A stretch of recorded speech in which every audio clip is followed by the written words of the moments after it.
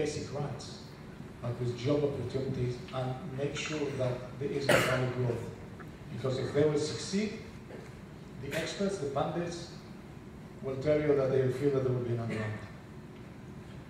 Okay, you wrote one. Okay. Yeah, one last question. You talked about homosexuals, about the rape therapy, which is awesome. In Istanbul, there were over 10,000 gay brothers and sisters who went out to show the expression without siblings and never had access to accurate fact. Coming from Pakistan, I completely understand what it means for rocket attacks to continue to be bombarded. Your greatest ally, United States, keeps bombing my people. Over 4,000 people have died as a direct result. I don't see Israel on this stance ever saying to the United States, look, we suffer from this too. Why don't you stop killing innocent people, men, women, children, even livestock? You even forget that. Then concerning Operation Cast Lead, you initiated the attack by killing 7 Hamas people under your statement was that they were building tunnels for bombing. Cast Lead was a result of bombardment of hundreds of missiles. June to August, June to October, your own Israeli analysts say that Hamas was not at all responsible for the 15 rockets that landed between those 4 or 5 months. That is your own people mentioning that. Even your spokesperson for the president mentioned that. Yet for 3 innocent Palestinians, 1,400 innocent Palestinians paid with their lives. You talk about bombings of universities and marketplaces by those rockets. The human compound, which is bombed by phosphorus, which by Goldstone's report, they showed was illegal and it was an act of war. You have to retract the statement with Israeli pressure. Did you read the Palmer report? So I suggest you should read the Palmer report. Palmer UN Commission's report, the Palmer report. Read the Palmer report about Cast Lead operation and. Are you referring the facts to say that for 3 innocent civilians? No, I think which is wrong. No, absolutely wrong. but that wasn't the case. 1,400 innocent Palestinians. No, but first of all, it's not 1,400. Okay, by IDF, it is 1,166. You know what? I guess we have 2 different sources of IDF. information. No, believe me, I know what IDF is saying. In fact, go back to Cast Lead. And we see let me. You ask your question. Now it's not a dive. Let me answer. Feel free, sit, relax.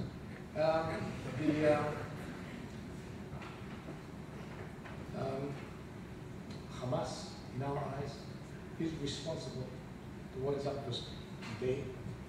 They are governing the Gaza Strip, right? They are responsible. They cannot tell us, sorry, it wasn't me. You are responsible. You are the one. You're Prime Minister Hania. You are not supposed to allow any group or splinter group to fire rockets because we told them time and again they are responsible. So, and therefore we see them responsible and we retaliate the way any other country. Just think in the Netherlands. A rocket, no, we're not killing Palestinians, no, we're not. What? Tell me. No, first of all, a few hundreds of Israeli gangs.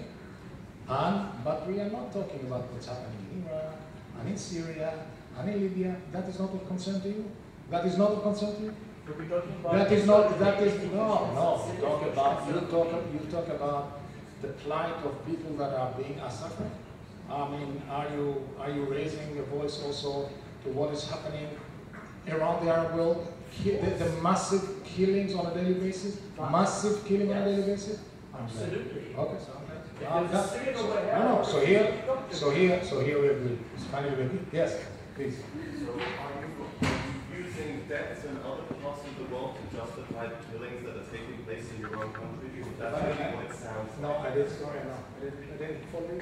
Are you using deaths that are occurring in other nations around the world to justify the killings that are taking place as a result of the How come did you reach? I haven't finished my statement.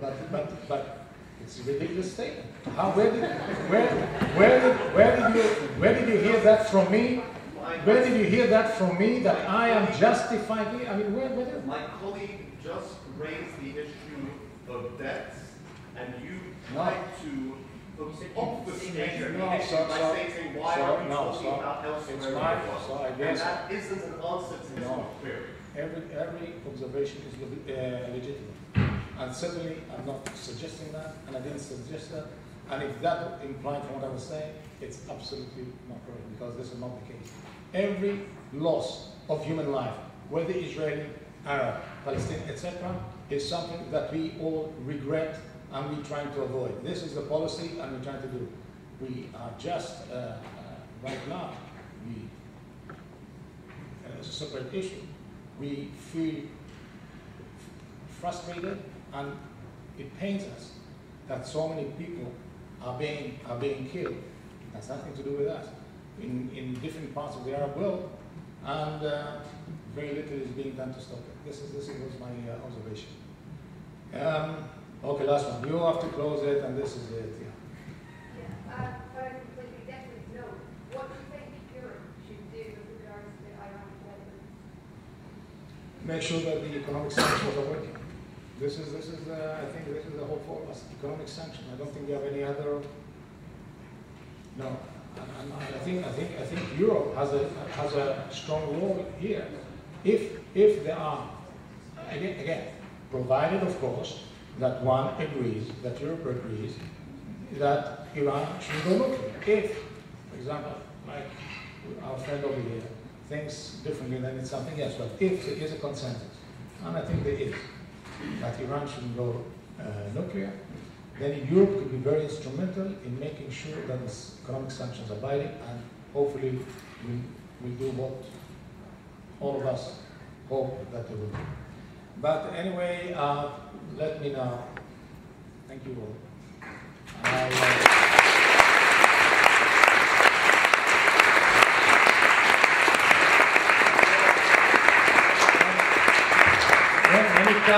When it comes to our region, there's no consensus. I respect all the questions that didn't agree with what I say. It's nothing is personal. I respect what you have to say. I'm not, and I think this is the purpose of a debate, and this is why universities are so important, that you can ask all the questions that you want. Whether you get the right answer or not, it's irrelevant. And thank you again for inviting me, and all the best. Bye-bye.